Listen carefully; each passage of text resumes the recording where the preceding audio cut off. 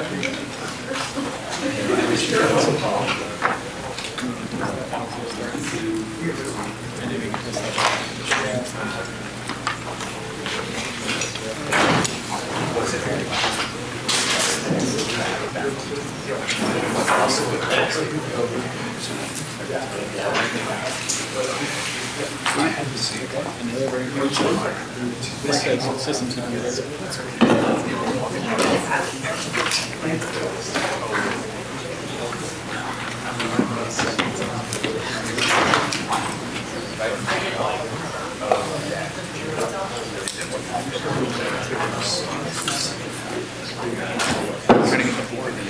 want me to get out of the way? Well, you're very.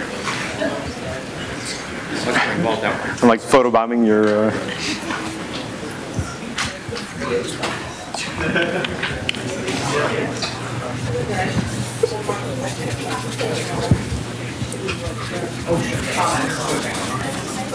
Yeah.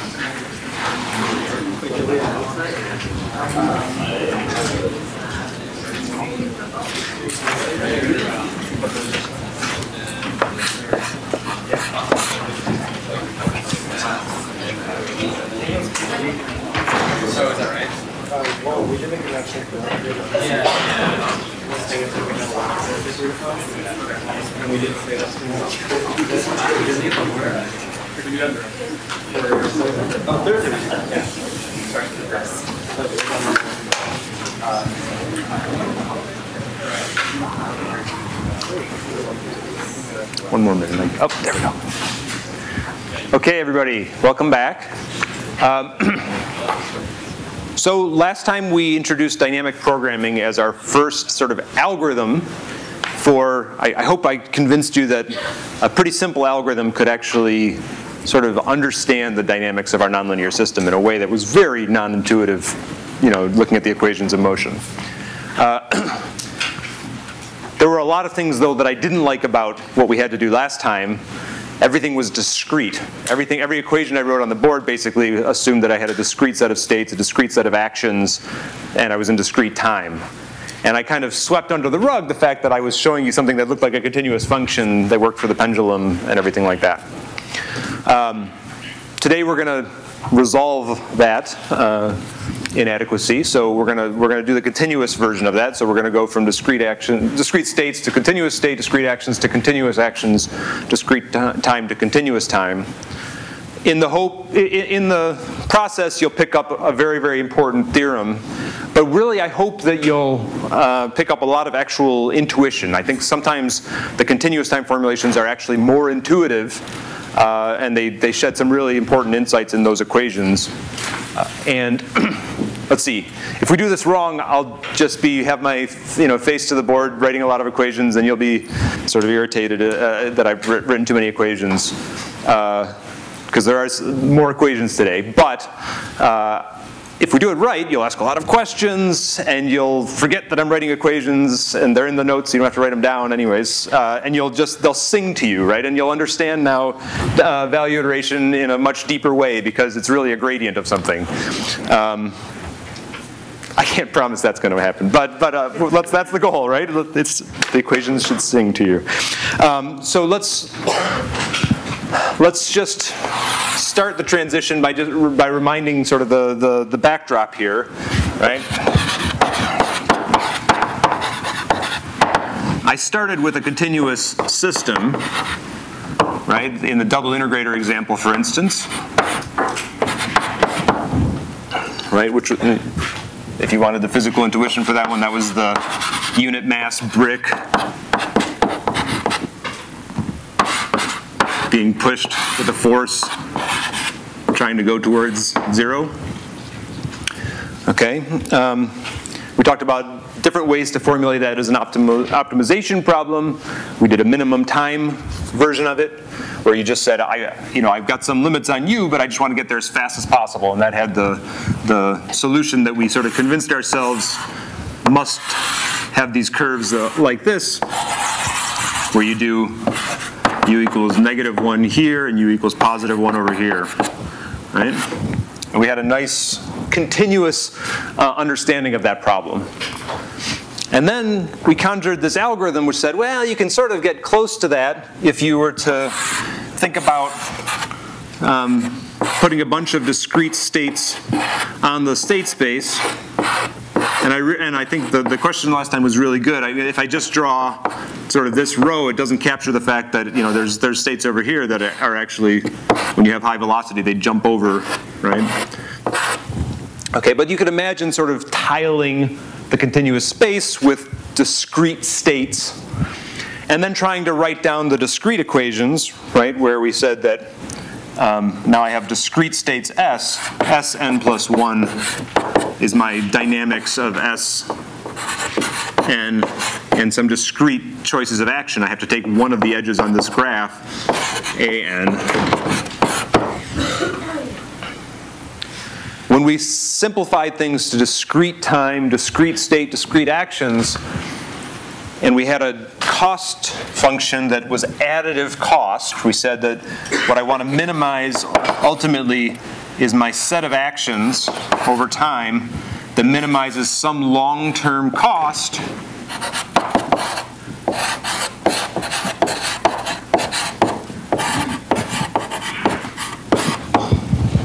That's an infinity that got really small there.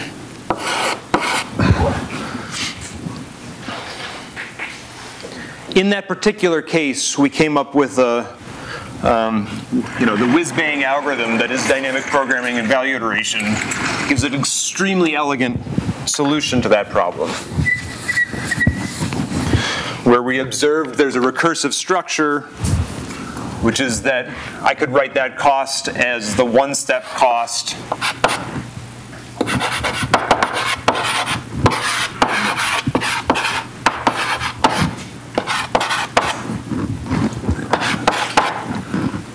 plus the optimal cost from the next state.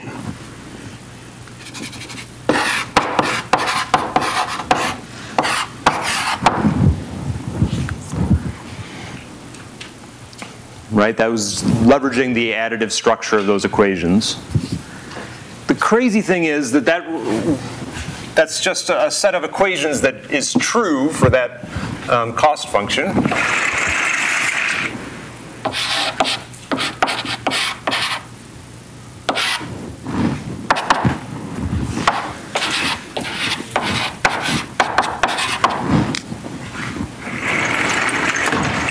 Just another way to write exactly the same cost function, okay? But it turns out it gave us an algorithm where if we actually just computed this right-hand side and made an approximation J hat of S, and we just said on every iteration of the algorithm, we'll compute the minimum over A given my current guess.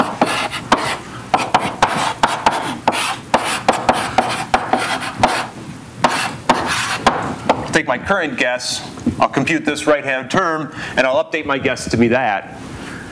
That has strong theoretical background that they'll tell you that that actually converges, and it converges to the optimal policy and the optimal cost to go. Okay, but an important thing to observe is that this is not just an algorithm. First and foremost, this is a statement of it's a property that the optimal value cost to go function holds, holds for the optimal cost to go function. And we'll see in the continuous time, this is a property that you can check, right? So if I give you a J star, I say, here's your system F, here's your cost G, here's a J star, I think it's your optimal cost to go.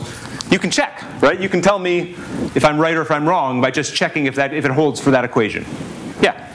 So I got two questions. First is, does this property only hold for strong, like the strong convergence? Does it only hold if you have an additive cost function? The recursive property, my ability to write it like this, only holds for the recursive. So you couldn't write the equation down if I didn't have the additive cost function. Okay. And then the other thing is, for guessing your initial guess of j hat, does that have to be bounded somehow? If you type infinity into your computer, it probably wouldn't go well. But I think that, so the mathematics behind the proof says that it's a contraction, that every time if I were to take two j's and I push them through this, they get closer, and that the only solution to this contraction mapping is at the fixed point, which is j star. So yeah, don't start it at infinity. I think that would not be good. But anything else is pretty good. 0, fine. Epsilon, fine. But it's a pretty strong result. Yeah?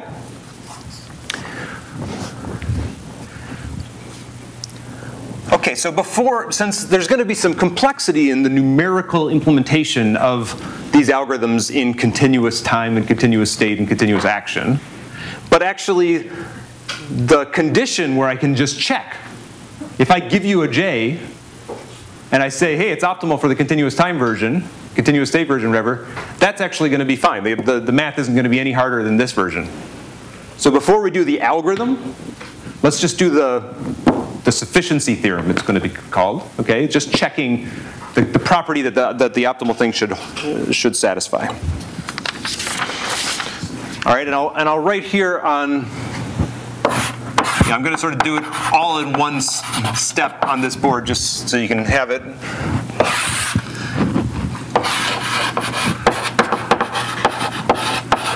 Available for you. And there's really, I think, not big surprises here, but we're going to try to understand it carefully. So in the discrete time, I wrote my dynamics Sn plus 1, and this is discrete time, state, and action.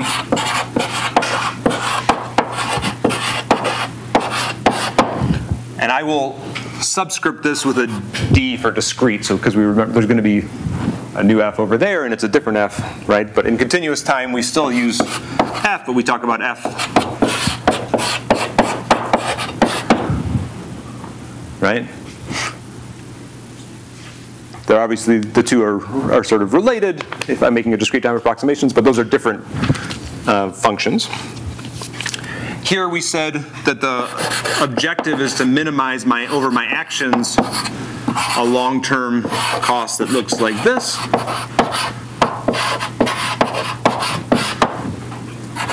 I've been using the infinite horizon version of it because the equations are cleaner, but there are versions that have different, finite time and things like that. You won't be surprised then to see my objective here turns that sum into an integral, right? So now I'm going to minimize over some trajectory u over time, some continuous trajectory, the integral of g of x of t u of t dt from 0 to infinity. And just like this one, when you see an infinite sum, you should think to yourself, you have a knee-jerk reaction like, does that actually converge? It's not well defined if it doesn't converge, and that was some of the subtleties we got to if you put a ring of an impassable ring around your goal, then you're not going to converge. Same thing's true of infinite integrals, right? We're going to have to make sure that those converge. We want to formulate the problem that is able to achieve 0 cost at the long run, in the long run. Okay, and then my value, the property of my cost to go function held here was that j of s equals min over a g of s a plus j f of s a. Now this is the one that is sort of the most different, but it's sort of beautiful, okay? Now we get, for all x, I get 0 equals min over u g of xu plus a partial derivative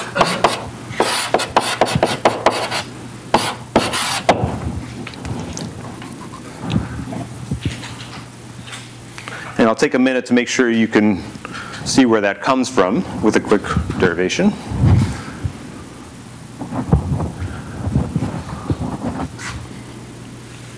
And actually, that gradient is beautiful. We're gonna, I think, understand the equations even better thanks to that gradient when we're done. This thing is called the Hamilton-Jacobi-Bellman equation.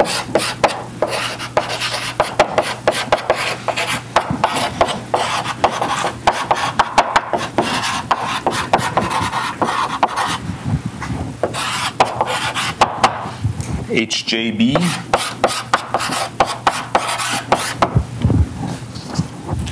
Which is sort of a cool name because, you know, Bellman was alive, 60 years ago. He was doing his work 60 years ago, and these guys are a little bit older than that. So you should strive to, tack your name on the end of some set of important mathematicians. It's a partial differential equation, right? So solving that for J involves solving a partial differential equation, and really if you've ever worked with partial differential equations numerically, then to some extent we're done. You could say that the algorithm I showed you last time was a numerical solution to the partial differential equation that is this, and well, with one other condition. This is only a condition of the gradient, so there's a boundary condition, but we'll understand that in a second. Okay, but roughly, the algorithms we're going to get to are numerical solutions to that partial differential equation. Okay, let's make sure we see where it comes from. Is the notation clear?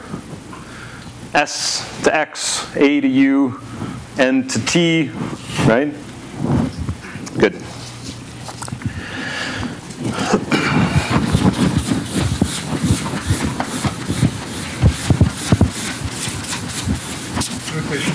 Sure. There's J on the right hand side of the board. There's not the load is J on the right hand side. I lost this one here. You mean that? Yeah, but there's.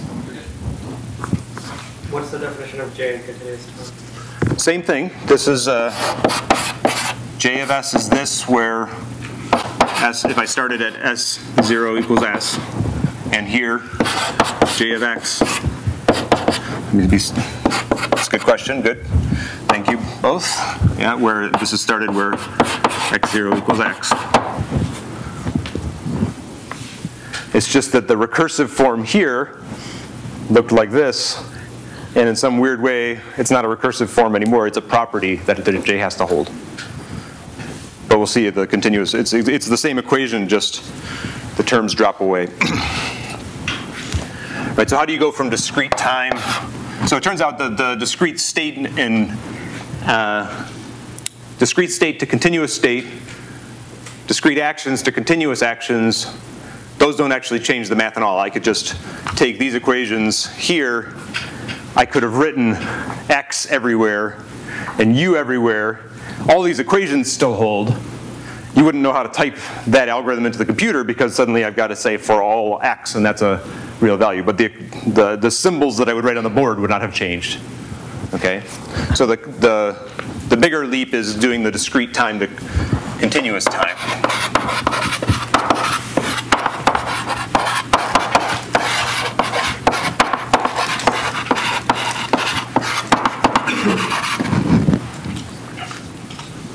So how do you do that in general, right? So you make some mapping like this, right? And then you start thinking of x of, I'll do it this way, n plus 1 looks like x of t plus dt. And then you start asking for the limit as dt goes to 0 to try to understand the derivatives of that. That's roughly the mechanics that we'll follow here. So if I say that j star of x is this integral from 0 to infinity dt of g of x u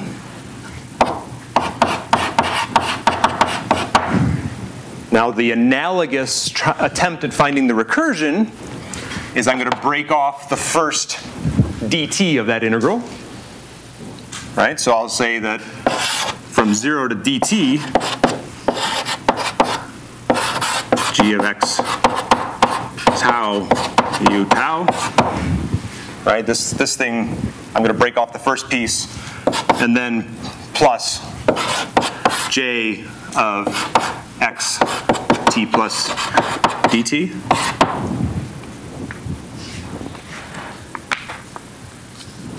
That's my exact analogy to it before, where this, I could have written that as f of x, but. Okay, now if I start taking the limits of this as dt gets small, right, then that's when it gets interesting. Oh, I forgot my min over u, I'm sorry. If I'm doing j star, I better have a min over u here.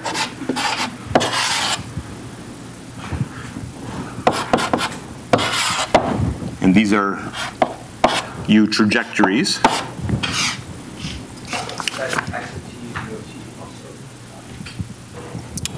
I could be more explicit and write t in here, yes.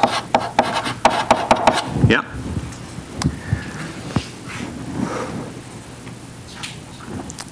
Okay, now let's take a limit as t goes to, so this is true for any dt, right? I've just written it explicitly here. But I can also say the limit as dt goes to 0, then it's going to look like the min over u, now just a single u, a reasonable approximation of this as dt goes to 0. The right approximation is as the instantaneous x in u, no t there, times dt. Yeah? X of t plus dt depends on u, so it's correct. Oh, thank you. That's what I get for putting in an after. Thank you. That depends on you. Good. Good catch. And then how do I expand, what happens to this as dt gets small? I'm going to write that as j star of x plus now I'm going to take a derivative of this to do the local approximation, right? I want dj dt,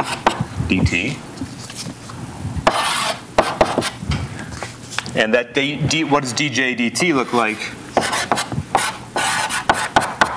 That's partial j partial x times partial x partial t, which is f of x u.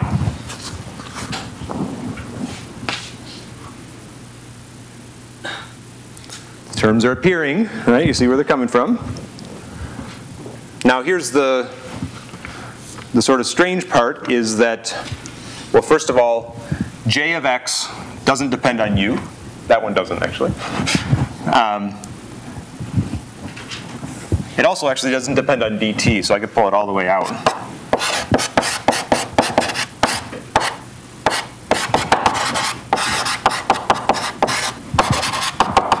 And the dt, if it's positive, I can just pull it outside too. I could say dt times min over u of the rest.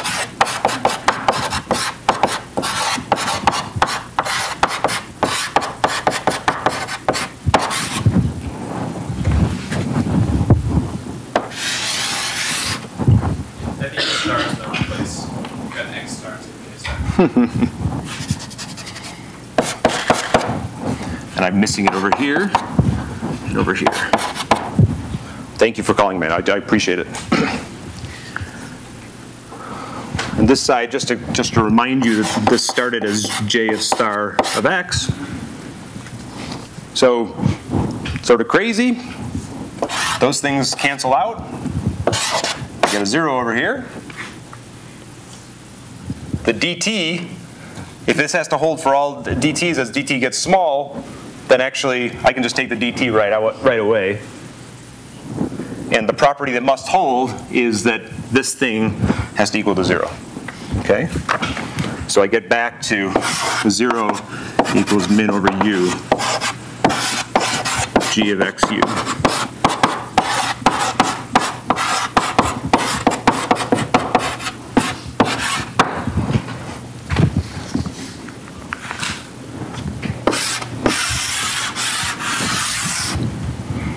So let's make sure that the admittedly quick derivation, what is it, algebraically, does it make sense? Yeah? Yes? Is that dt is the upper limit of the second integral? Or what is the upper limit? This one here, yeah? Exactly. It is dt, and then I put a d tau inside here. So I'm going to say I want to integrate. So this thing is integrated for all time. Yeah. I'm going to bite off just the first dt of it, keep that as an integral of g over g, and then after dt, the cost to go from x of t plus dt. Yeah. So it's an integral from just 0 to dt, which is approximated well as dt goes to 0 by just the value times dt.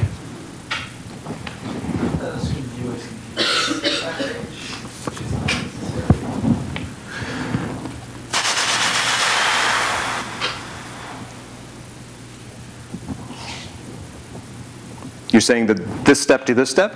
Yeah. I'm okay just saying, let's assume u is, I actually don't know if it breaks, but let's assume u is continuous for now. Isn't the limit like as dt equals 0, so it's kind of like a 1 point of u?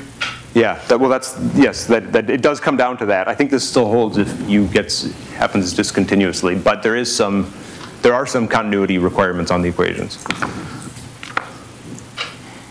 But just to make sure we don't get stuck in the details, let's permit u to be continuous, because we're going to assume it later anyways.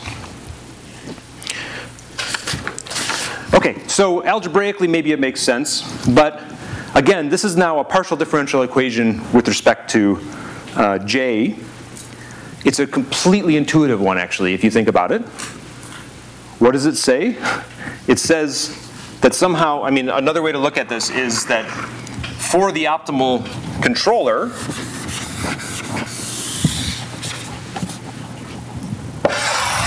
let me insert when, this says that partial j, partial x, f of x, u star. So if I found the optimal controller, that's a function of x. So let me even maybe write it as pi star of x equals negative gx pi star of x. Right? So for u is the argument of that, for pi being the argument of this, the controller that minimizes that. If I stick that back in, this thing has to equal 0. So just flipping it around, that says this algebraically. Remember, this is just dj dt.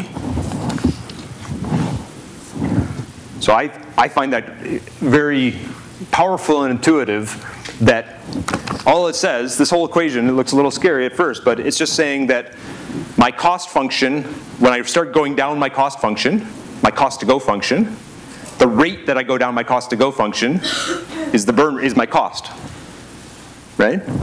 I'm as I'm going down, I will incur the cost g, but that means the cost to go has gotten smaller by that rate g. Yeah? Okay, so I think that's a very intuitive version of those equations.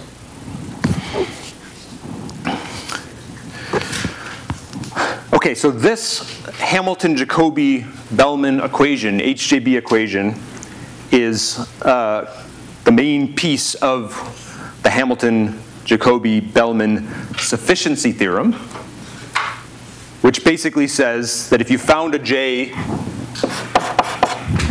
star that satisfies this,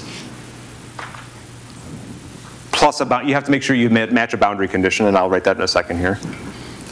If you found a J that satisfies this, then you can certify, this equation will help you certify that it's optimal for the controller that minimizes this.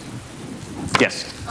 Wait, looking at the algebraic derivation, how does this work for a non-optimal policy? How does it work for a non-optimal policy? Yeah, presumably it breaks at some point because of the view, but where? Like, when do we rely on the fact that we're using the minimum view? It's a good question.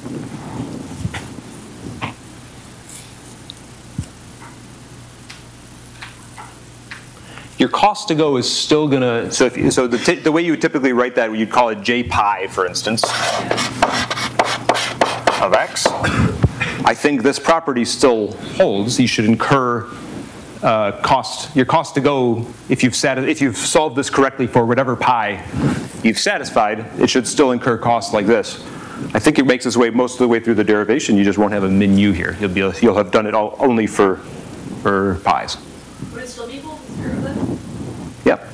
Okay. Because the cost you incur is still going to be equal to, the rate at which you incur cost to go is still going to match your cost. Yes? If this is a suboptimal policy, couldn't we be incurring costs but not necessarily reducing your cost to go function of the state you arrive at? You would not be going, you would not be able to say this about J star,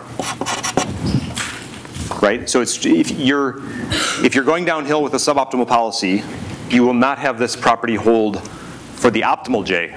There's a different cost to go function, which is the truth about the policy that you're actually running, right? That would be called, this is typically called policy evaluation, where you could say, I've got a controller, tell me how well it works, and you can figure out the cost you'd expect to incur from every state. That is a function J over the state space X, and it should go downhill at that rate. That's still true. It's true that it could go uphill. If I were to plot on top of that a different function, which is J star, then executing my policy might go uphill on J star, because it wasn't a good policy. But there's a J that is the truth for that policy. Okay, the boundary conditions are more subtle, and actually the more formal treatments typically do it in finite time. But basically you need something that locks this in, because I could take any J star and add 2 to it, and it would still satisfy this equation, but it would be lying about my total cost to go, right? So you need something that takes that away and just puts a boundary condition in. So simplest would be that just to skirt that issue for now, just say that f of x, let's say f of 0 times pi star of 0 equals 0. So the origin is a fixed point, and set J star of 0 equal to 0, and then we're good. Just somewhere you need to set a value for J, not just the derivative of J, to lock it in. Otherwise you've got no boundary condition. And in general, it doesn't have to be there's 0 cost at the origin, but that's good enough. That's for everything we're going to do today. We'll use that. Okay, so what I've given you now is not an algorithm yet, but it's machinery that if I were to show up and say I've got a controller, I've got a system and I've got a controller and I think it's optimal, you could say, well, prove it, and I would just whip this out and convince you, and that's what I'm going to do right now, I hope.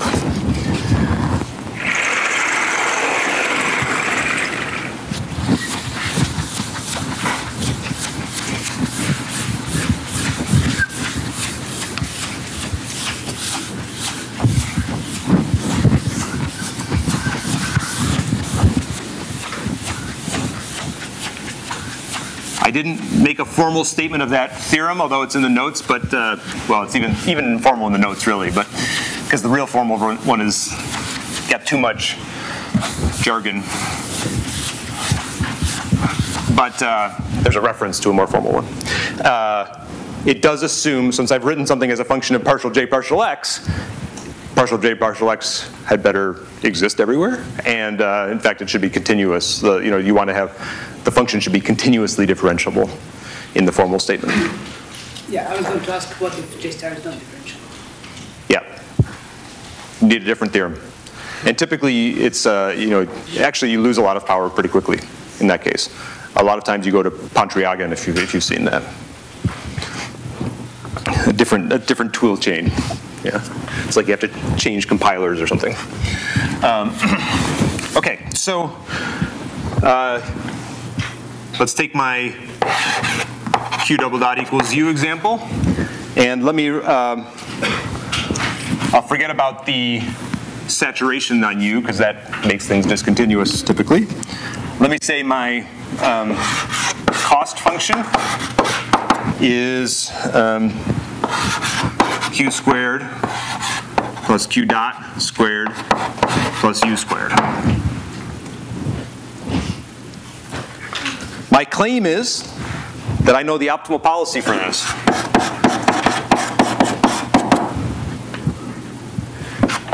Negative q plus square root of 3 q dot. Right? Where the hell did that come from, right? So, so you should be suspicious, maybe? I don't know. That's a weird-looking policy. But I'll prove it. Let me prove it, because I'll produce this extra certificate that says, you know, I can prove that that's optimal by giving you this extra piece of information. It's my, you know, just check. This is the cost to go function. Q squared plus 2q q dot plus square root of 3 q dot squared. You know, it's like crypto or something. You know, you don't have to. I don't know where I got it. If I could, you know, I've given you a certificate. You can check, and we're all good. You have to now believe me that it's optimal, because this thing, it does actually satisfy my boundary condition. I said it's 0 at 0, and this would be 0. If I plug that in, everything's good. Okay. Because yeah, this is 0 at 0. Okay.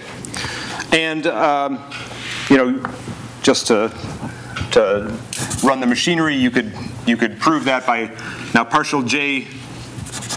You know, when there's multiple variables here, just to exercise our machinery here, this is now going to look like partial j partial q q dot plus partial j partial q dot q double dot, which is u in this case.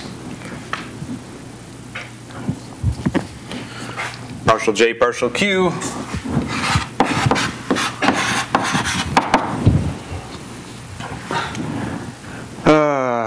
two square root of 3 times q plus 2q dot, right? Partial j partial q dot should look similar. 2 square root of 3 q dot plus 2q. Okay. If you plug that in to the equation, which I'll spare you the handwriting, but it's easy to do. If you plug those into the equation now, you see the equation, right? There's two things you have to check. Min over u, q squared plus q dot squared plus u squared, right? Plus partial j partial q q dot.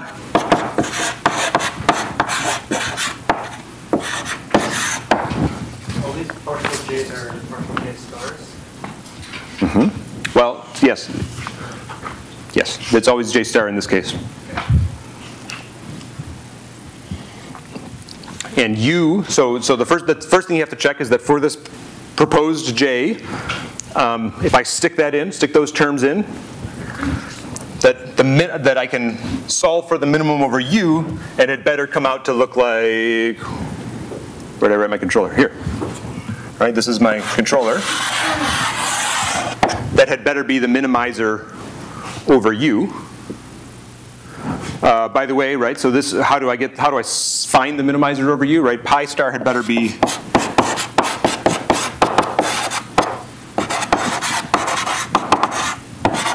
over u of that whole thing.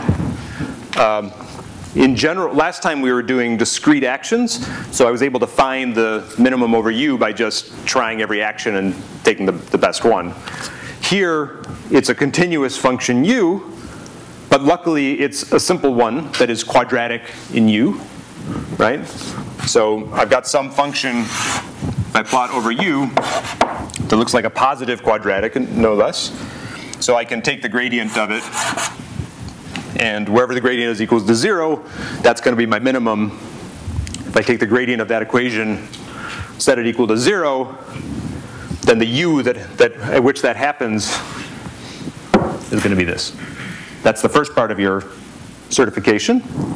The second part of your certification is now, if I stick that u back in here, the whole thing better equal 0. Right? Those are the two things that have to happen. And they do.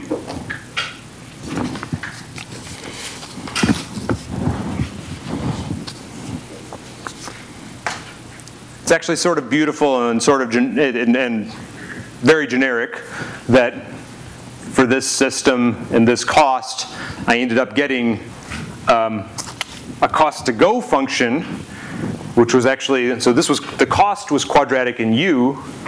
The cost to go function is actually even quadratic in q and q dot, in x. Right, so in this case, j star was of x was a quadratic function. I could have written it in its quadratic form, like that. And this policy pi happens to be linear in x, and its more familiar, more general form would be to write it like this, where I could fill in s and k with the coefficients here as, okay? And we'll see that that generalizes, okay? Now, it turns out if you took, the other place we have an optimal policy so far is the bang-bang controller, right? And it turns out that if you put in the bang-bang controller here, and you put the cost function, which is the time that you can compute for following that policy and getting to the origin, here, and you run the machinery, everything checks. But the theorem says that your cost to go function has to be differentiable everywhere. Your policy, so the theorem doesn't actually hold. But it's sort of like evidence, it's like suggestive that it's probably still optimal. It's sort of annoying how far you have to go to prove that the bang-bang controller for the double integrator is optimal. But it happens to be, it's consistent with all these equations too. Okay, so how many people recognize that form? It's sort of the famous result of linear quadratic regulator control. So this is LQR. We're going to use LQR a lot later. It's super good.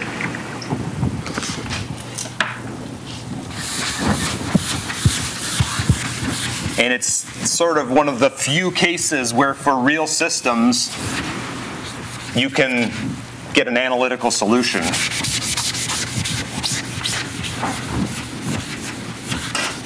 And verify it with the HJB sufficiency theorem.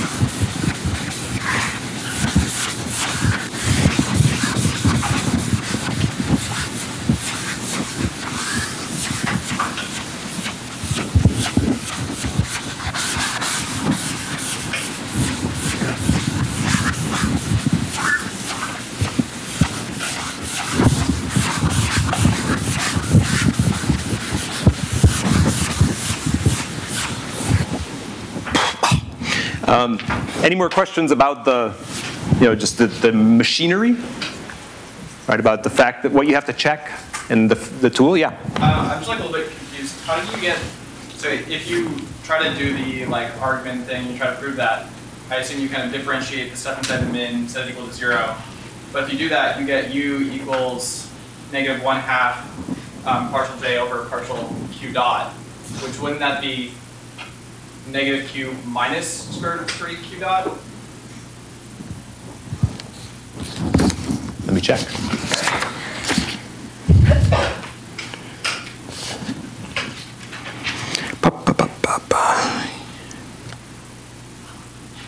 Yeah.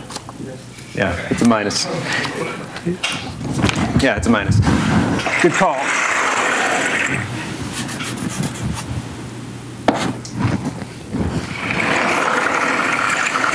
My proof has been broken.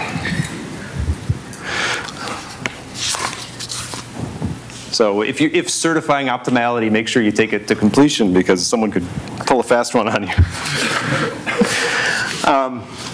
Okay, so it turns out you can solve these equations in a pretty general form, which is if my dynamics are in this general linear systems form, AX plus BU, my cost function is in a pretty general form. Any quadratic form like this, almost any, right? I want Q to be positive semi-definite and symmetric, and R to be symmetric and positive definite for everything to go through. Why? Because if I reward you for using energy or torque, then you'll use a lot of it and the solution is infinity. You need something that penalizes cost in order for the optimal value to be some finite thing. And then, yeah, don't reward infinity, reward being close to the origin. Those are reasonable things. If you take this, again, this all I needed to do is conjure a Lyapunov, or sorry, I went ahead there. Conjure a cost to go function, J, and the one I will conjure in general is I'll say, I think that J star looks like this for some S, which we'll be able to find. And that the optimal policy is going to be a linear function. And we'll give you the tools to find K at S. Then this is going to hold, it's going to be the optimal solution to those. Okay, and it's exactly the same thing we did there. With the signs correct, and it's a general purpose solution, right? So the full derivation is in your notes. It's not worth me writing the whole thing, but let me write the first step because there is geometric insight to be gained there. So if I do min over U, now X transpose QX plus U transpose RU plus partial J partial X times AX plus BU.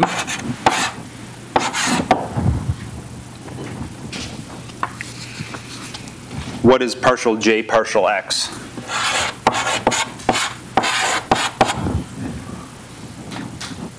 I mean, the first time I saw this, I hadn't seen real matrix derivatives, matrix partial derivatives.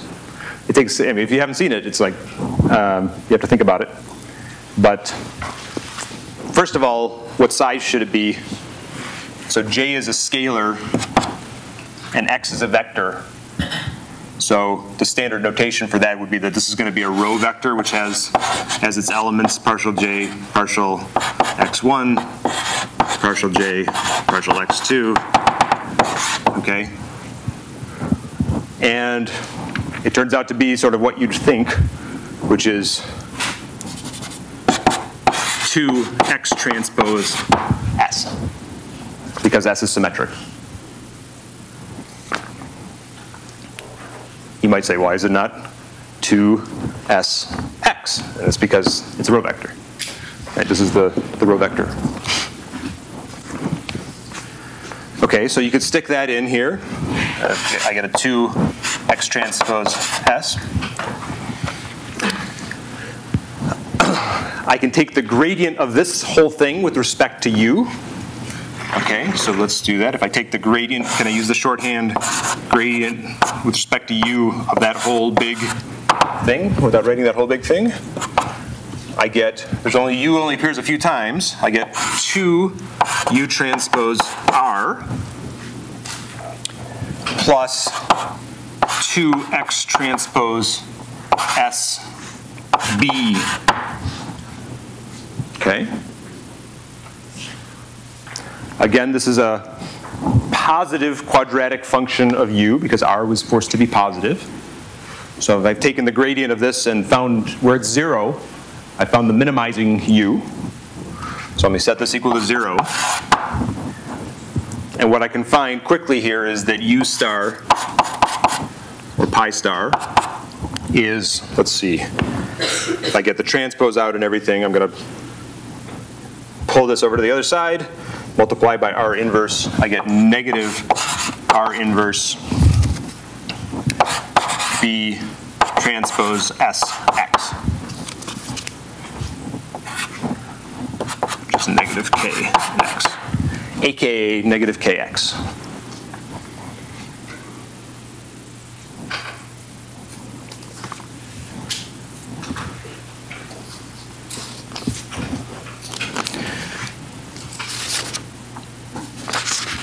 Okay, and if you were to stick that back in, this term back in to here, you can see already that I'm going to get u times something that has, with it that has an s in it, times, something else with an s.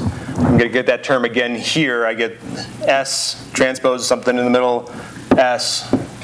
Okay, I need to somehow solve that for s. So the people have done that for us. That's a famous equation. It's a famous matrix quadratic equation called the Riccati equation. And it has an efficient numerical solution. But it's a special algorithm for finding that solution. And you can solve for s numerically. Yes? How do you solve for k? Or is there any reason to solve for s versus solving for k? I'm just naming this piece k. Okay. We've just changed call signs because I don't want to write that too much, and because if you go into like MATLAB and you call LQR A B Q R, then it returns two arguments K and S. So that's how you know you've made it if there's a MATLAB function with your name on it, right?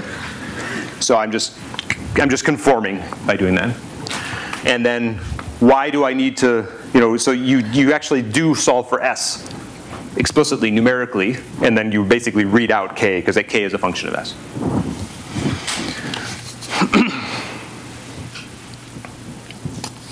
Okay, so it's a super powerful result, and very general, and it's one that we get by examining the HJB conditions. And then finding the closed form solution. Yeah? Yeah, how did you figure out, you seem to have noticed that the form of this would be linear, or I guess vector linear, whatever that means in x. How did you know that it wasn't like quadratic, like x transpose x? Yep. I don't have to convince you of that. You just have to certify, right? I did some crypto stuff behind, and I gave you my and you can verify that I'm the truth. I don't have to tell you how I made my code. In practice, I'm not trying to be mysterious. It's just magical. I mean, like this happens. Someone else, way smarter than me, figured that out, and like this one's a big deal, right? And it turns out it's more general than that. Like when you get to piecewise affine systems, and there's other strong properties that hold that sort of fit this form. But I just take it as a godsend, really. I mean, it's like it makes everything easier. Okay, so I said there was geometric insights to be gained here. So Sx, what is Sx? Sx is roughly, it looks like partial j. When you see that, you should think partial j partial x transpose. Right, those are wherever I wrote it over here. Right, Sx is the gradient of the cost to go function. So, what is my optimal action for the LQR problem? It is go downhill on my cost to go function, which is a quadratic, but don't go downhill as fast as possible, because first of all, I might not be able to go in arbitrary directions. The directions I'm able to go downhill on are modulated by b. And then my preference for which directions to go down is modulated by my cost, R. So if I said using actuator 1 is 10 times worse than actuator 2, then that'll change the direction I go down that gradient. Okay, but this is, again, just saying the optimal policy is run down your cost to go function, you know, modulated by my preferences. Okay? So, I told you my story, right? I started with passive walkers, whatever. I said nonlinear dynamics is the whole thing, and I would have maybe poo-pooed linear control for a while ago. Linear control is not the same as feedback linearization. Linear control I'm totally cool with, and it's a really powerful tool. This is not squishing the dynamics of my system. If I took a nonlinear system and made a linear approximation of it, I can do very good things to it locally. I just shouldn't expect it to work everywhere, maybe.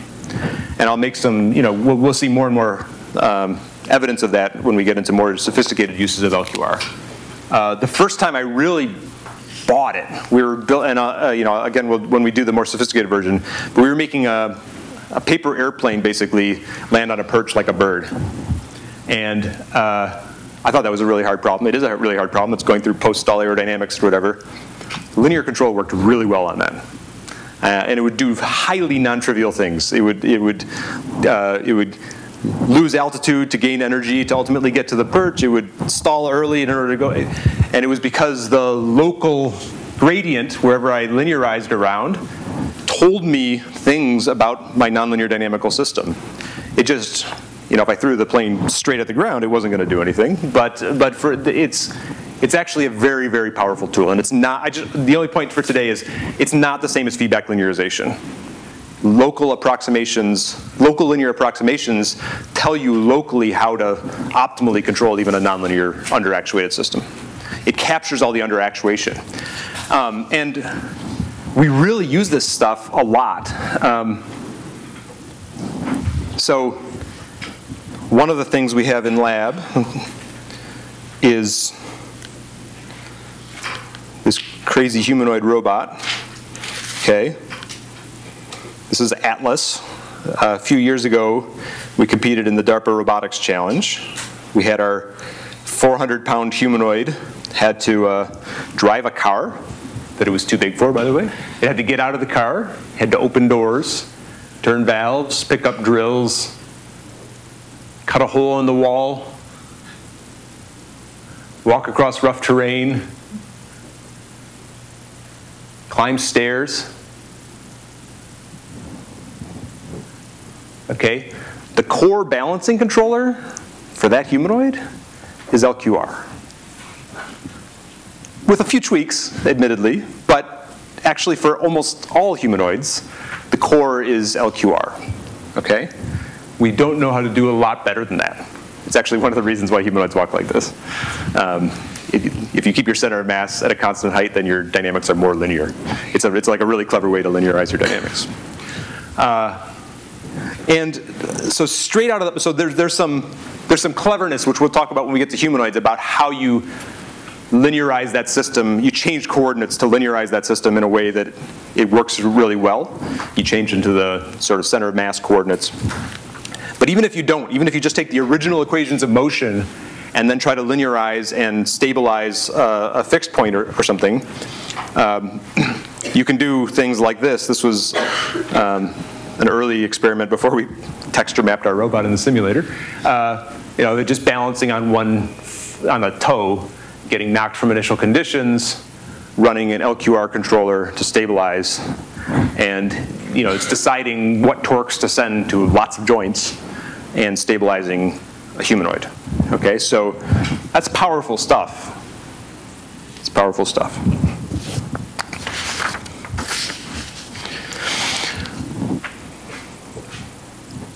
Yes? So the continuous and the discrete form of the HAB work for nonlinear systems, but we use it to derive LQR here. Why? What sort of problems do you run into when you're trying to implement it for nonlinear systems?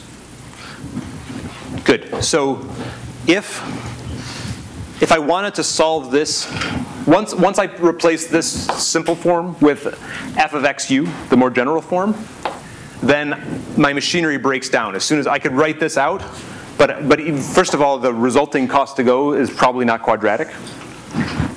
Almost certainly not quadratic. Even if it was quadratic, once I put this into the equation, I probably wouldn't be able to optimize for u, although there's cases where we can, which well, if we get to it today, I'll show you. And yeah, I mean, I can't run through the same algebra when it's a more general function, and you wouldn't expect to because lots more things can happen. Right, so this is a particularly special case where someone ordained that it would be quadratic and linear, and my algebra worked. What about for the recursive case? Is there like a nice way of implementing that? Good, so the equations still hold. So that's what the last part of the lecture here, we'll see what if we wanted to approximate the optimal controller in a value iteration type algorithm for a more complicated f. That's what we'll do now.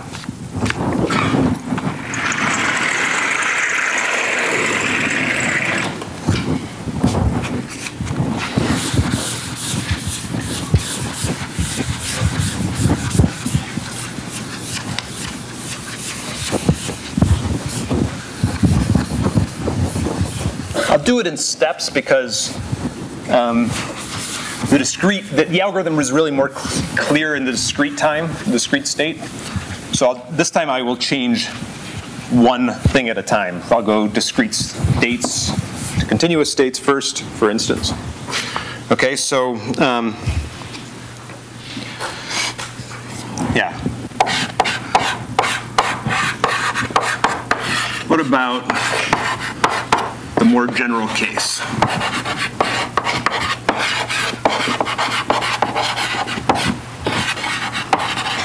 Right, where I have x dot equals f of x, u, and arbitrary g of x, let's say.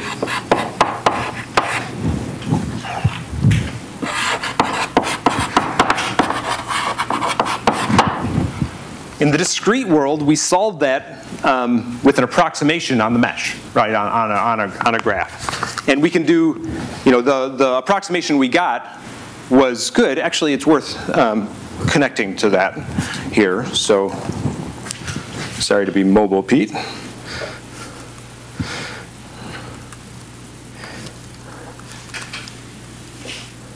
Same thing I showed you before, but it's on a Mac this time. It won't disappear at the end, and it simulates at a normal speed.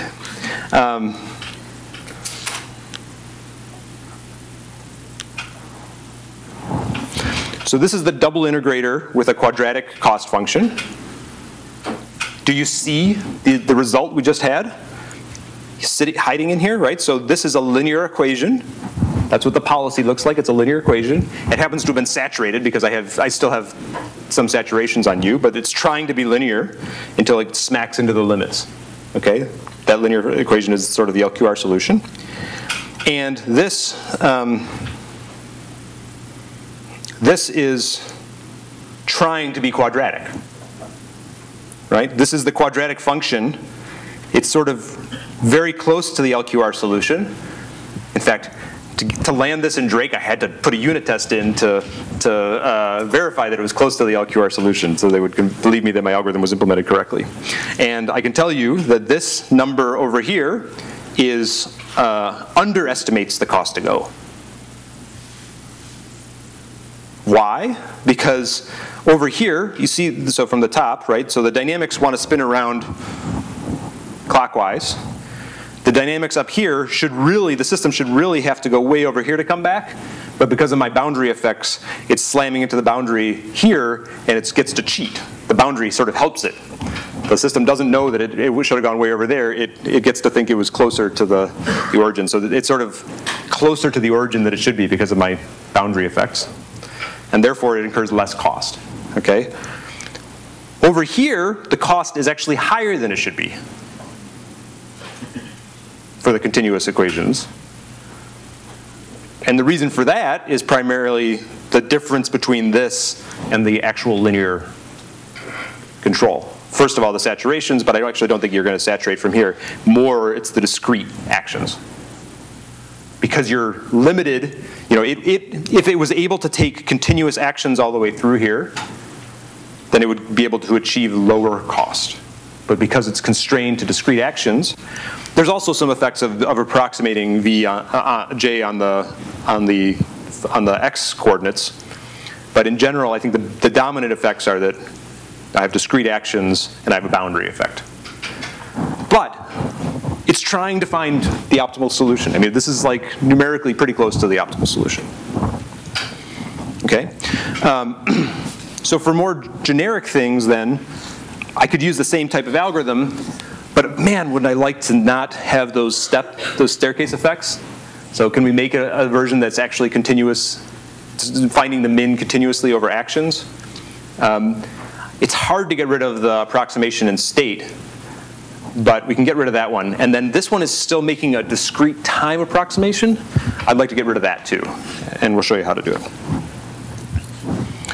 Okay, so the first thing is I've got to make an estimate of Jx. I got away with it before in my math because that happened to be quadratic. This happens to be something I can represent with a finite set of numbers in a computer to arbitrary accuracy, right? I just have to populate the square matrix S. For a more general J, it could be arbitrary. I don't have that luxury. I have to come up with some finite dimensional approximation of whatever arbitrary function it might land to be. So I get into the game of function approximation, which is a large topic in and of itself. I'm just going to say, I'm going to go ahead and guess that this has some generic form with a particular type. You know, I'm just going to parameterize some parameter vector here again.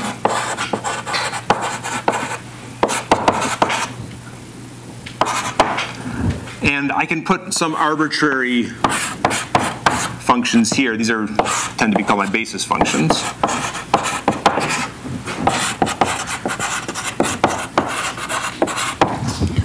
And if you haven't seen function approximation before, I apologize. You don't need to know every detail, but just to say that you can write down, I can guess like, oh, there might be a quadratic over here, plus just a dash of this, a dash of that. I can write down sine functions, I can write down whatever that are a function of x, and then I'm going to say that the cost function I'm going to make is a linear combination of those primitives.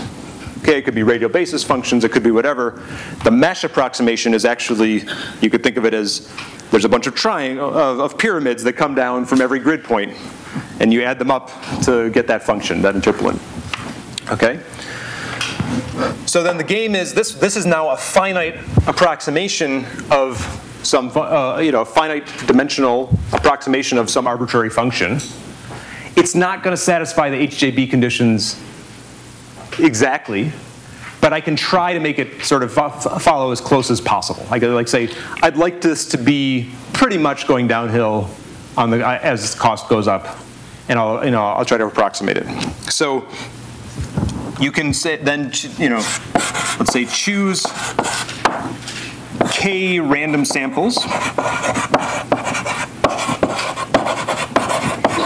in state xk. Choose a bunch of points in state space. At those points, I can evaluate J. I can evaluate my Hamilton-Jacobi, my valuation equation, and I can try to make that value iteration equation true. Right? I can adjust my parameters alpha. If it's particularly convenient when alpha comes in linearly, I can adjust it in one shot. Right, I could say that I'd like, let me call it, the desired value at my kth point is minimizing over, I still got discrete actions here, minimizing over discrete actions A, G of x, k, A, plus my guess, J hat alpha, f of xk A. So I'm going to I wish that my function worked out to be that when I evaluated it at xk, it worked out to be this value. Okay? I'm going to compute whatever that value is, and then I'm going to choose A at the next step as the A that makes that as close to true as possible.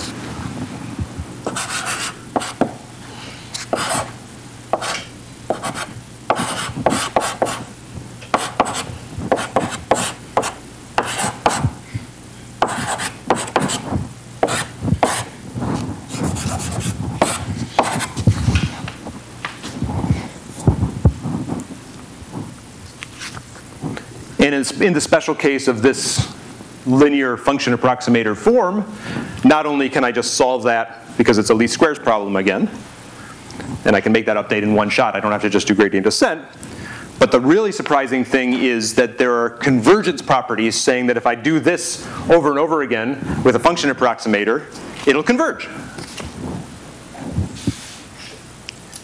We don't actually know what it's going to converge to. There's a gotcha there, but it'll converge. That's good, right? So assuming my problem is bounded and the other assumptions. You'd love to be able to say like it converges to the closest alpha to the true. That's actually hard to say. We don't actually know that. We just know it'll converge. And it looks good when I plot it. So that's something. Okay, so does that make sense? That's how I did this. That is exactly that's the exact algorithm I ran to make those plots. I kept my discrete actions, I kept my discrete time, and I did a linear function approximator to make those plots. Okay? Now, if I had had more time, and I'll probably do it tomorrow, so you can play with it this weekend, I would have done the continuous action version of that. Do you want to do continuous state or continuous action next? I guess. Continuous time first. Let's do continuous time, although I don't think that's the major artifact here. The continuous time version of this, I could replace this equation with the continuous time formulation. I could say choose alpha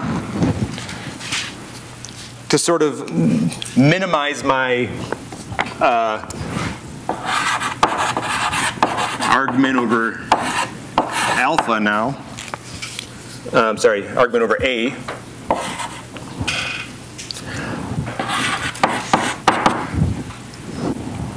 These are my parameters, alpha. I have discrete actions. At point K, I'll go ahead and compute this thing.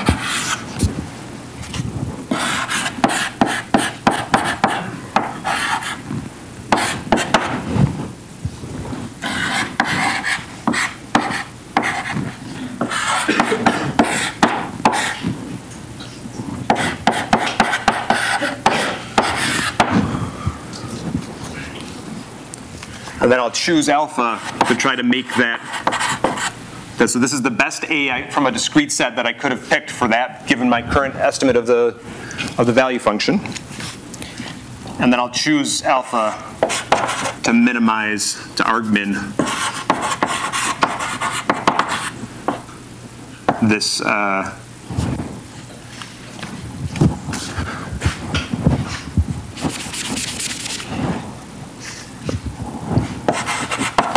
the minimizer of this big thing.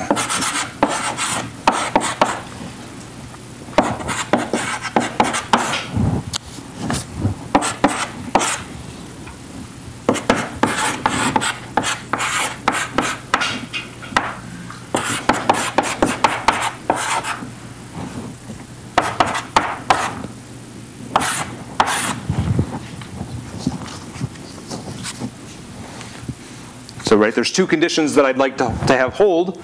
I would like to have chosen the optimal action given my guess at the cost to go function.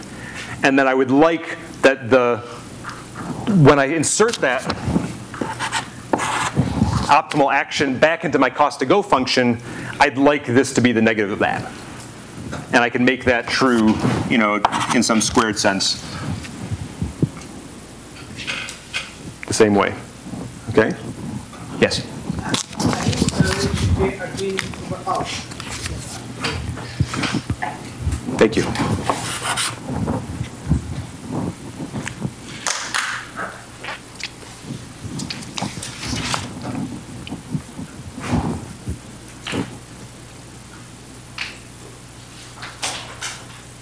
Sorry I did that quickly, but is that, I think that's right now. Does that make sense? I'm going to ask, so I've got a current cost to go estimate. I can evaluate it. I can evaluate it for every state I pick. I can try a bunch of different actions and see which one would have acted best instantaneously, gone downhill as fast as possible, right? I'll take that action and say, by the way, let me update my cost to go function so that that action was predicting, the cost to go was predicting the results of that action well. And you just iterate. This is likely not, because my finite dimensional approximation is not a perfect cost to go function, you are unlikely to be able to drive that to 0. You'll have some error always, but you can get an approximation, yeah. Isn't this basically the same as value iteration? It's the derivative version of value iteration, right? So I'm not simulating forward by any time step. I'm just looking at the gradient of my cost to go function to make my decision. So it is continuous time value iteration, if you will. And I would even call it continuous time fitted value iteration because it's an approximation, the least squares approximation. Yes? How do you choose K? How do I choose my number of samples or the location of the samples? Both, right? There's no good guarantees on that. So I picked it to be a uniform sampling across the state space for this, basically at the mesh points.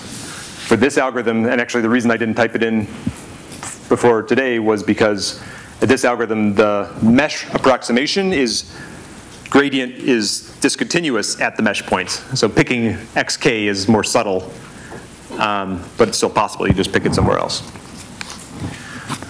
In high dimensional spaces, you can't sample uniformly over the dense state space, so you end up sampling a bit and hoping for the best. There are theorems about if you'd like to maximize your average reward of the robot that's running for a long time, then the thing you should sample from is your stationary distribution.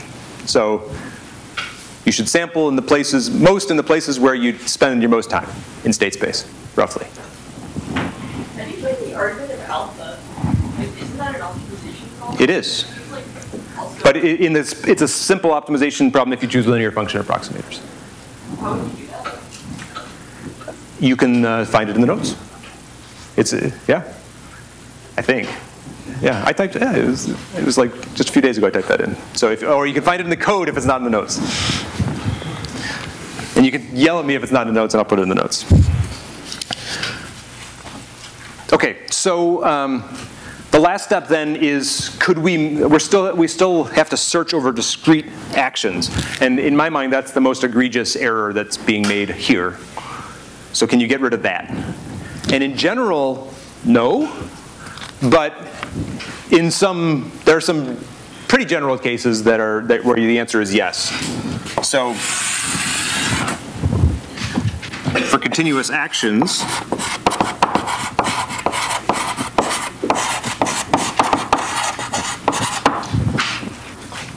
there's a special case where if x dot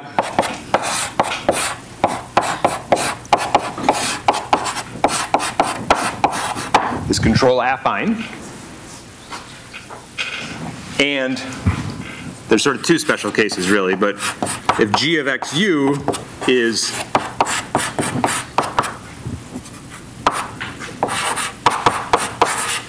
quadratic in u, only quadratic in u, then if you imagine inserting this into my function here, I get a term that's quadratic in u and a term that's linear in u over here, and it's a positive quadratic in u.